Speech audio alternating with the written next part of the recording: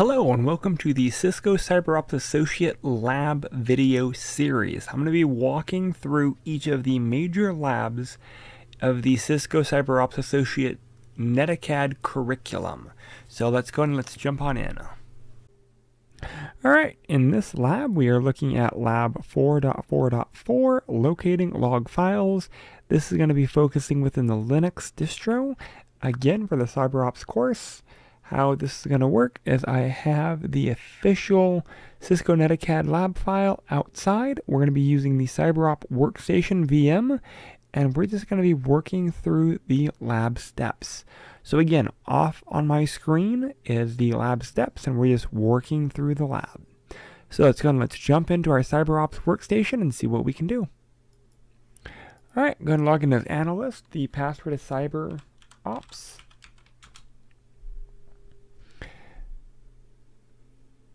Alright, once we're logged in, I'm just going through part one. I'm just going to go through each of the steps. We're going to be looking at specifically log files, also looking at files. We're going to be looking at how these files are used to log events, how logs are used to look at software programs, background processes, services, transaction between services, the OS, and everything else. It is up to the individual application developer to develop and to conform to log files conventions. Again, not required, but it's up to the individual developer to push those. Software documentation should include on its log files what structure they have. So I'm looking at part one, step one. Here's an example of a log file. So Wednesday, March 22 at 11:23, I'm assuming AM 2017. This is a task that happened. We can also notice it is done through Apache. So we can assume it is done through an issue with Apache. A few other pieces of information are, again, web transactional data, like an IP address, the time and the detail of the transaction. And we can see that this is broken down into 5 parts. The timestamp, the type, the process ID. So here's the time. Here is the type. Here's the process ID. Here's the description. And so based off of that, you can describe kind of what's happening. You should be able to do this for pretty much any log file. Alright, so to wrap up part A, step 1, we need to get to a command terminal. I'm going to go ahead and I'm going to zoom in a few times. Alright, with that said, I want to cat or concatenate a log file. That just essentially means read. Log stash tutorial log, because that's one of the log files that we are looking at.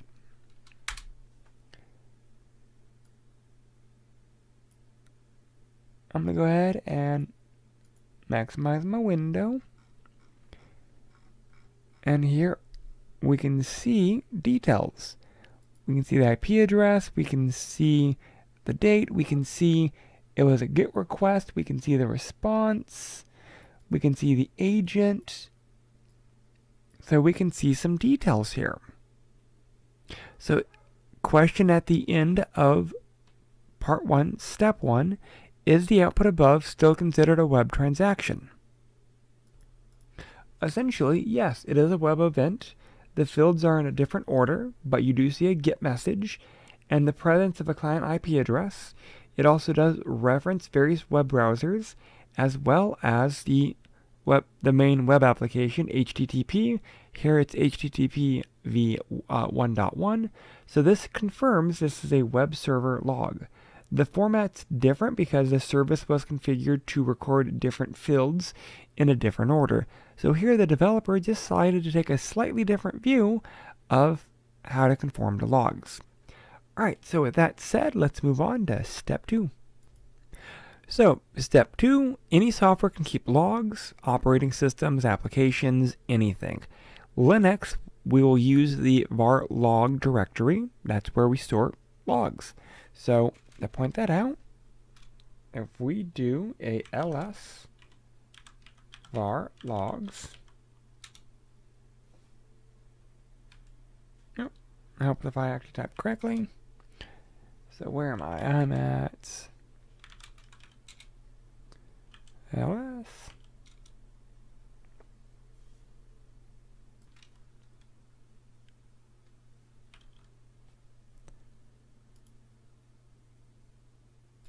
Alright, so let's try that again. Instead of doing cat, I'm just going to go ahead and do a cd to var. Oh, and that's what happens when you fat finger it. So cd var. I'm doing ls to see what's there. We can see we have our cache, our db, the empty, the lib, the local. We have a log directory, so I will cd to log.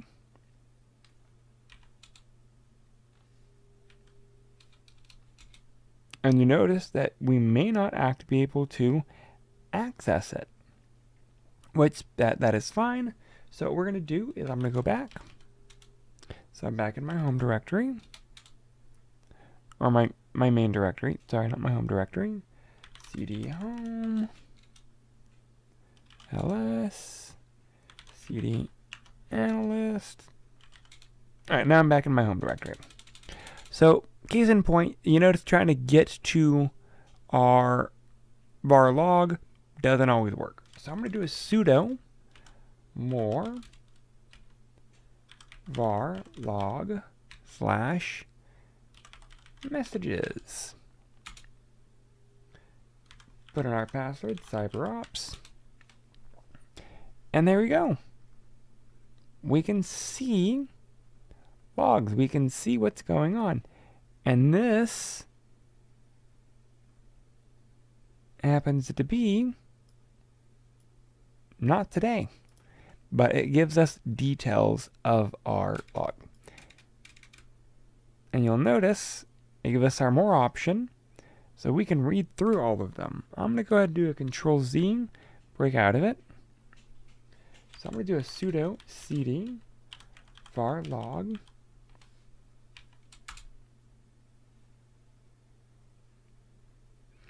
See, it just does not like that. Yep, but I can cd directly there. So ls, and there's all of the logs stored underneath our log directory. So apparently you did not like us jumping one directory at a time. So it is what it is. So you'll notice sometimes I'm doing sudo, sometimes I'm not. Sudo is a way to elevate your privileges, specifically because there's some directories that are protected, some directories are not. So trying to move to certain directories, you may not have access to them. So if you sudo them, you normally have the elevated permissions to access whatever you need access to. All right, at the end of part 1, step 2, again, to exit out, you can do a Control-C or Control-Z. That will kick you out. Log files are very important for troubleshooting. Assume that a user of a specific system reported that the network operations were slow around 4:20 a.m. on May 19th. Can we find evidence to support what's going on? And the answer is, sure, we definitely can. If we did our log again, so I'm going to go ahead and go back to sudo more. We are in MAR.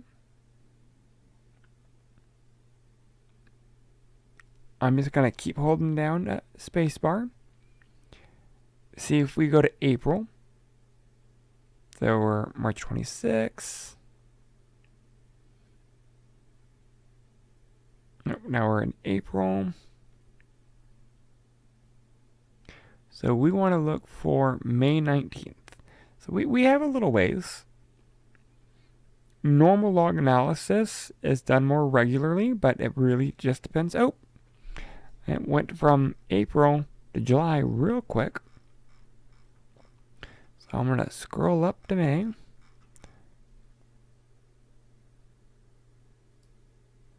You could also grep this so that you can only look for certain months. So there's lots of different ways to view. Well, April, July. So what's really interesting is you'll notice there's no May. The answer sheet does say that if you are able to find May 19th at 4:19:53 through 4:21:27, network card was flopping, or flapping more specifically, switching from up to down. Well, that's not going to be. We are in the messages log, so yeah, that is the correct log. Whatever reason, it opted not to show the May option. And sometimes that just happens, so it is what it is. All right, moving on. Part 2, locating log files in an unknown system. So again, with the CyberOps workstation, it does include Nginx, lightweight web server. Again, Nginx was installed on our VM. So when we're working with new software, the first step is to look at the man page. So I'm going to clear, type enter a few times, man, Nginx, man, so that we can see the manual for this, and this being the specific service, Nginx. And again, it's an HTTP and reverse proxy server, mail server, and more. It's a lightweight web server. All right, so you're going to notice it's the manual. We're going to keep scrolling. And we have our signals, then we have our debug log. Again, to enable a debug log, reconfigure Nginx to build with the debugging option. If we do a config with a tac with tac debug, then we can see the debug level. So you can set the debug level. Here's our error log, here's our path to our debug option, and we can add this portion of code. So again, the important ones here are to recognize. You could do it with a debug, and from there you can do what you need to. So the manual page also contains information on the files used by Nginx as well. So if we keep scrolling down, we can see our PID path, our conf path, our error log path, and so forth. Normally, we want to look at our config path. That's the main configuration. We also want to look at our error log path. Typically, that's going to be our var log file. So we want to go ahead and do, I believe it is part 2. We are on step D. Before looking at the Nginx files, we're going to use the ps and grep command to ensure Nginx is running. So we can go ahead and back out of our man page. Hit Q, goes back to our main page. It goes back to our terminal, not main page. It goes back to our terminal. All right, so after we get back from reviewing our man page, what we want to do is we're on part 2, step D. We want to see if our Nginx is running. So if we do a ps ax pipe grep, spell it correctly, Nginx, we can see it's running. It's not. Pipe is above your enter key. So if it's not running, that's okay. We could do a sudo user sbin Nginx CyberOps is our password. Now I'm going to go ahead and hit the up arrow and open up our PS again. So we can see that it is running. So now we can do some more stuff with it. Again, if you get this, it is not running, go ahead and start it with a sudo space /usr/sbin/nginx. Again, also, I'm just following the lab guide. The lab guide walks you through. I'm just reading the note under step 2, part D, outlining how to get it running. If you need to restart it, you can kill it. I'm actually go ahead and kill it. So if you do a sudo pkill nginx, you got to spell it correctly, with attack C, then you can do a custom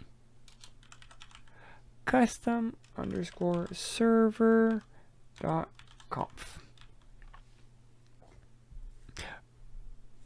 So again, what we're going to be doing is you can kill it with just a sudo pkill nginx, or if you want to start it with a custom script, you can do a custom script if you want.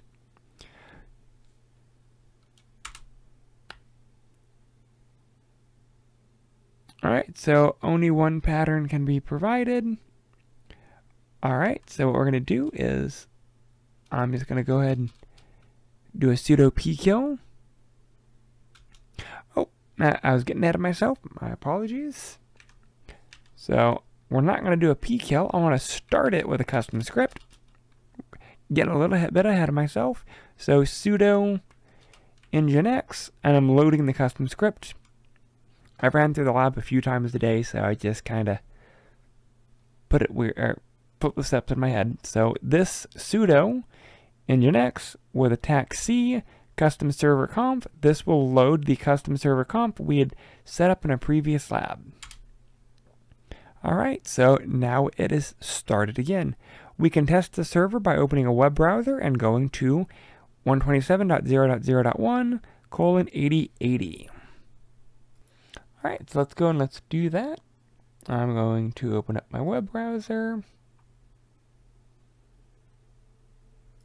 Now keep in mind, these VMs are made not to have internet. So, .1:80. And there we go. We have our test file, and it is good. So if you wish to start Nginx with the default configuration, we can kill it, sudo pkill nginx, and then we could do a sudo space user bin nginx, and that opens. So let's go and let's do that. I'm going to hit the up arrow. I'm going to kill nginx. I'm going to just go ahead and load nginx. And I'm going to go ahead and refresh this. Nope, it may take a second. Let me get rid of the 8080. There we go. The custom script allowed us to do port 8080. The regular script has nothing. Oh, it is. Alright, so, and here we can see that we do get a error logged, failed, no such directory listed. Server localhost, we got a GET request for this icon. So it generated some errors, which that was the point. The nice thing is you can configure this however you need to. The nice thing is, by design, the CyberOps workstation uses a lot of the default locations, definitions, but you can customize. That's the nice thing with Linux. The var log directory, all the various log files. You can always do ls to start looking through items. Important is, I'm going to go ahead and clear. We can also look at other directories. So ls, our etc. directory. So we can see some additional files inside the etc directory. And if we go through, we can see our Nginx. So again, you're going to notice it's a folder. in the output, you can also look at the number of files as well.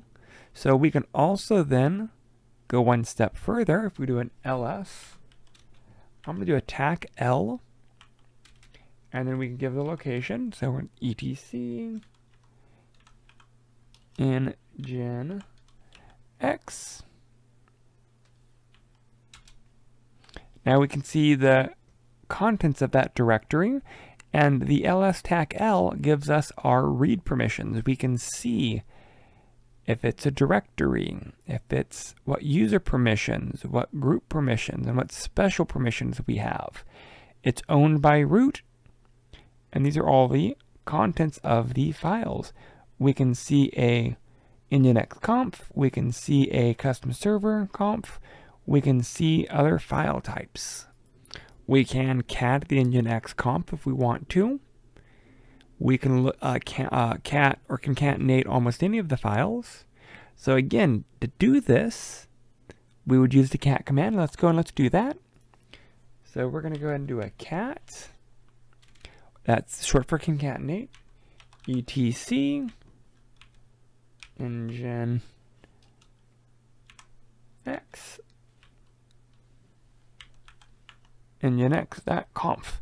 You can also tab this out if you're typing kind of slow, because I'm typing facing away from my monitor, so my typing is a little slower. All right, hit enter, and now we can see the contents of our directory. You can use more or less to view the same files. You can use other editing tools as well, but for our example, cat works just fine. So note the lines that start with the pound sign, they're commented out, meaning they will be omitted. All right, so that takes care of step G. Step H, we want to go ahead and let's clear. They want to have us look at our log file. So ns-tac-l var/log. So here we have, again, the color denotes a directory, and so does the D. So you'll notice all of the colors have Ds at the very beginning. That's just short for directory. So again, we can see these are the contents of our file. If we go through them, audit, auth, btm or btemp, daemon, errors, everything, failing logs, kernel, we have a nginx log as well. That's probably where we're going to be looking for our nginx logs. So let's go and let's do a sudo. Let's do an ls-tac-l, because again, it's probably needing permissions. var log nginx.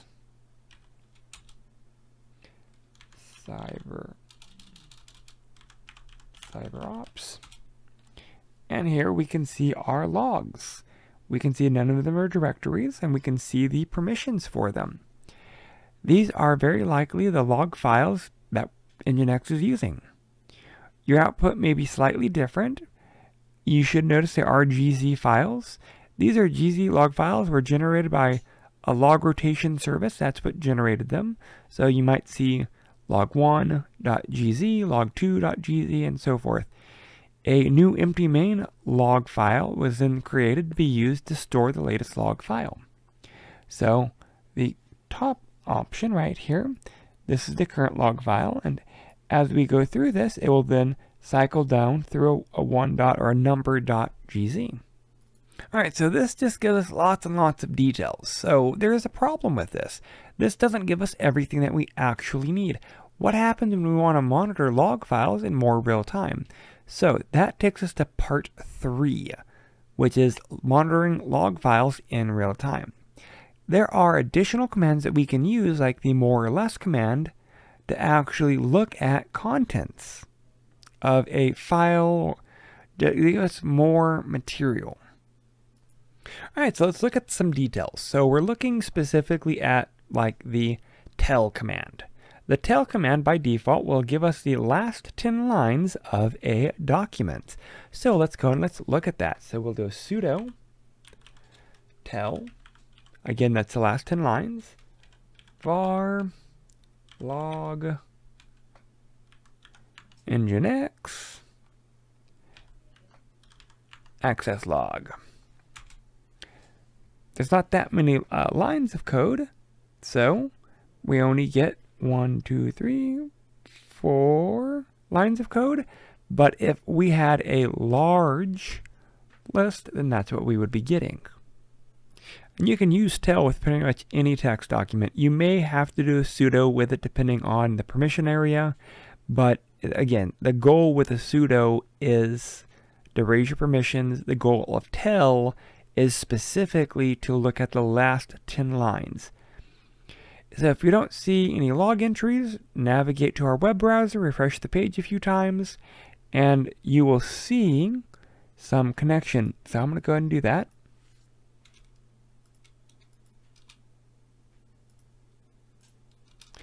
Go to the 8080, put the 8080 back. All right. So, check our access log again. And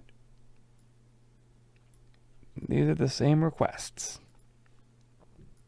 We could also use some additional commands, like maybe we don't want to see the last 10 lines by default.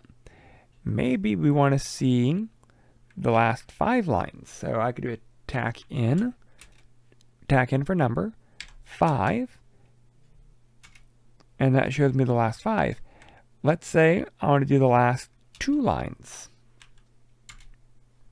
So I can be as specific as I want. And again, this could be done in real time. It can be refreshing our log.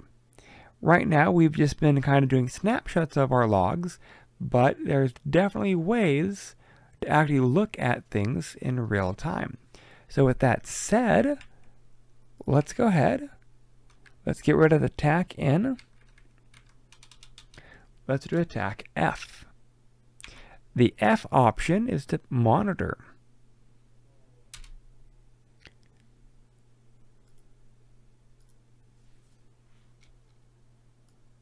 And you'll notice 1, 2, 3, 4.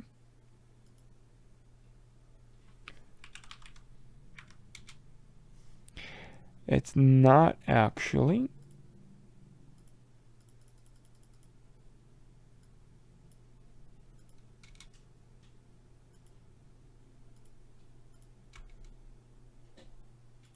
It's not refreshing correctly. That's a little weird, but that's what it is. With the F, any of the refreshing should actually have generated a new log attempt. So I'm going to go ahead and close out of it. Open up a new browser. Nope, and it's just not generating a new request. I bet just because of the no internet, it's probably just loading a cached page. So we could clear the cache and then try again, but that's more outside the scope of this. The big thing is understanding that with the tack F, it's real time. So as you do things, it should actually provide you a real-time response. And to get out of the real-time response, Control Z, and that will end or stop the real-time log monitoring. So you may want to have, 2 or 3 key logs that are open for review. So our lab document does show that refreshing should generate new requests. I'm almost positive because the modification of no internet, it's loading a cached page. You could give it time, and that should generate additional requests, but I don't want to wait that long, so we're just going to move forward. So that was part 3, step D. Step E is, again, in the web browser. Go to the address. We're going to notice that we have our requests. Here we have our Firefox 75, and you'll notice they're all 75. Because the tail is still running, assuming the tail is still running. As you refresh them, you should actually be able to get contents. All right, so apparently a lot of people have this same issue, so I'm going to go ahead, I'm going to redo my log.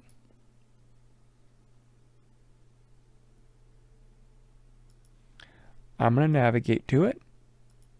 Again, it did not generate a new log. So Control-Shift-R.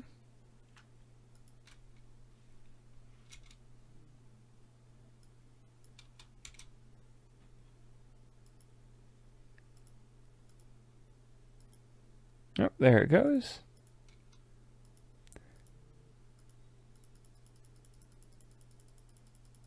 It was just a cached page with my port 8080. But as I refresh it, it generates our new log, which that's what we wanted to see. So that is what tel does, or that's what the TAC-F does. Tel does the default last 10, but tel with the TAC-F is a real-time monitor. Again, Control-Z or Control-C to terminate our job, or to terminate our TAC-F monitoring session. All right, so that is the end of the lab. However, there is a bonus tool. Not required by a lot of people, but it's a bonus tool. The Journal Control.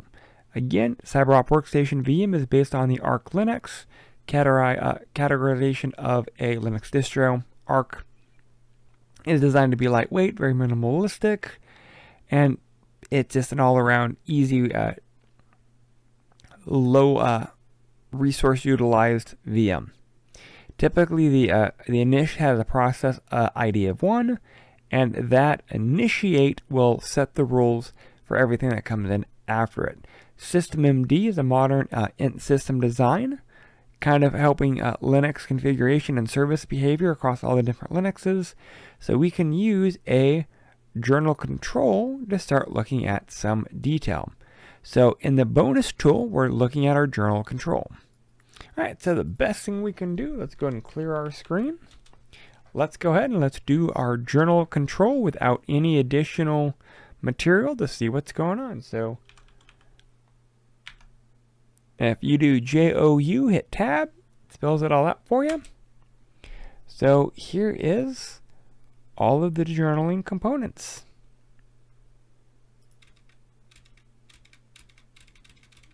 I'm just hitting spacebar to load all of the other lines. I'm just going to hold down spacebar so it loads all of them. We're at a few thousand now. June, July, there we go. So at least for me, I have 6,014 lines of journal code. So the output is very similar to what's in the document. You're going to see, again, simple log. It starts with the daytime. It looks at the name of the system and other material. The journal control includes a number of functionalities like page scroll. You could do enter. You have a lot of options. You'll notice you entering and spacebar at the end doesn't do anything. Control Z or Control C will stop it. It does take a minute. So let's elevate it. Let's do a sudo journal. Journal, JOURNACTL with a TAC-B, CyberOps. And now we have a little bit more option. The TAC-B option is used to display the boot-related log entries as well. So I'm going to go ahead and hold down the space bar. We should get a few more. All right, there we go. So here our boot log portion, there are 1,800 of them. And again, the boot log is going to be more specifically to items related to the booting process. So again, you have a lot more control when looking at our journal control system. You also have some additional options. I'm going to do Control C again. hit the up arrow. If you want to do the last boot, you can do attack 1. And that's going to be all the boot data.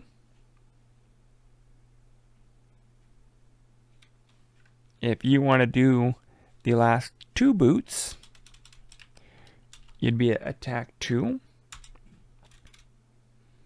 And again, this is just the boot data it collects.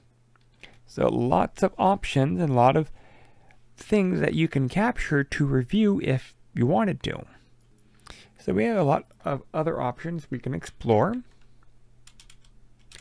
So I'm going to get rid of attack B. I want to go ahead and I want to list the boots. So instead of having it give me data on the last 2 boots, I want the option to list the previous boots. So I can do a tac list tac boots. And again, you can also look at the man page to look at some of these options, but this will give us the boot data. And it'll tell you the last times that I booted this VM to do any work. Counting down from 0, because 0 is my last, that's my current one, that's today, and then each preceding one. You can also be specific. You can say time range. So instead of list boot, we can do a sudo journal control since 2 hours ago. And that will load any of the boots from the last 2 hours, which happens to be just 1. So again, you have a lot of options with our control. It's just a matter of spending the time to become familiar with it. We can also do from, the last 10 days, for example. So once it stops, we'll get rid of that in the last 10 days.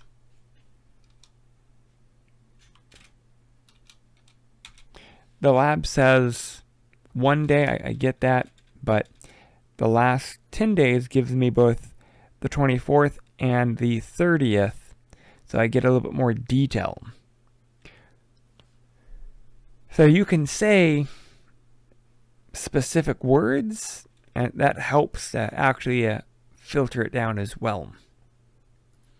All right, going on to step F, you can also display log entries related to a specific service. So I'm going to go ahead and stop this instance. And I'm going to go ahead and do a sudo. Oh, it hasn't stopped yet. Come on. Oh. Got a little bit greedy. It's going too fast. So it's stopping my second instance of it. So we're going to use the tac U, and that way we can look at specific instances of a specific service. So we're going to do a sudo journal control tac U, and we're going to be looking at the Nginx service. All right, so we'll get rid of all of that. All right, so sudo journal control tac U.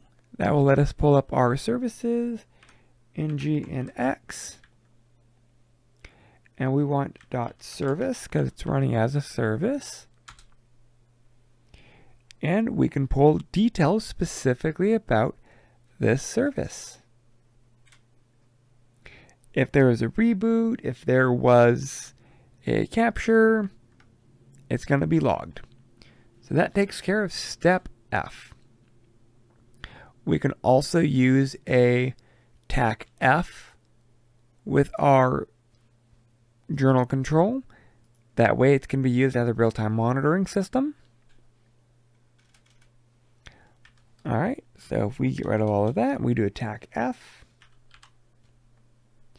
Then with that, it gives us a real-time monitoring. You may have to do sudo. Sometimes it makes you do it every time, sometimes it does not. So if we do things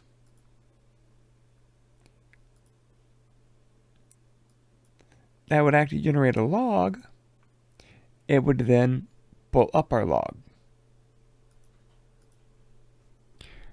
So we have some options here. We can also combine the two. I will end this. So if we do attack U with engine X as our service, we can do attack F, and that way we can see it loaded as well. So you can mix and match our flags, and if we go ahead and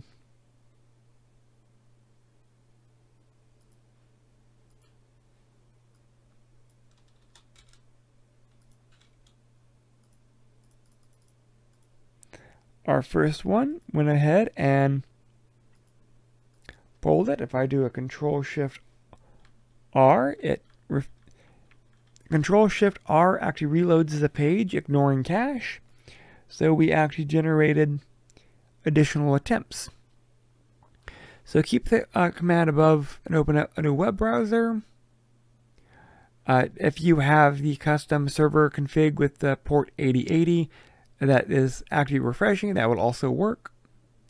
Again, we will see that we're getting a Mr. favicon.icon file. That's fine, whatever. Control C or Control Z to go ahead and exit out of our journal. And that is the end of this bonus material. There are reflections at the end. For example, log files are extremely important for troubleshooting. Why is that? Log file locations follow conventions, but ultimately, it's the choice of the developer. What do you think about that? Is that a good idea? More often than not, log files and log information, locations, file name, etc., is included in the documentation. Not always, most of the time. If the documentation doesn't provide useful information on the logs, maybe a combination of web searches or system investigations could be used. Why would someone not include the log details in the man page? Clocks should always be synchronized to ensure that the systems have the correct time to unify logs across all of these systems. Lastly, it's important to understand when specific events take place for investigative purposes. Why are we caring about time? Why are we caring about our log review? What does that tell us, or what type of details does that give us? All right, that is it for this lab. So again, this was lab 4.4.4, locating log files and exploring them. And that is the end of the lab. Thank you. All right, so that does it for this lab video. A few suggestions would be: 1, run through the lab a second time, trying to do it by yourself. 2, I would do a summary of kind of what you learned, where you struggled, and keep that type of journal going so that you can build off of it. 3rd, and finally, take time to reflect. These labs start off fairly easy and then they grow in complexity, so some of the labs you may have to redo a few times to fully grasp what's going on. If you have any questions or any concerns, please feel free to reach out. Thank you.